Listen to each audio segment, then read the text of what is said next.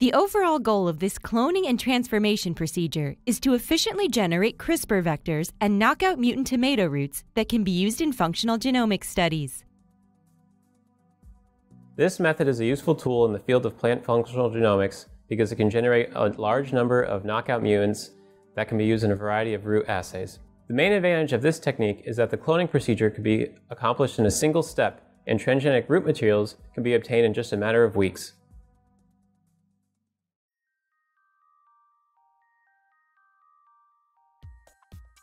First, design guide RNA, or gRNA oligos, to include the GN19 portion of the target motifs flanked by the 5' and 3' 20 nucleotide sequences required for DNA assembly. Digest 1 to 5 micrograms of P201N Cas9 plasmid with the restriction enzyme SPE1 at 37 degrees Celsius for 2 hours. After column purifying the digest according to manufacturer's instructions, resuspend in 15 microliters of 10 millimolar tris HCl.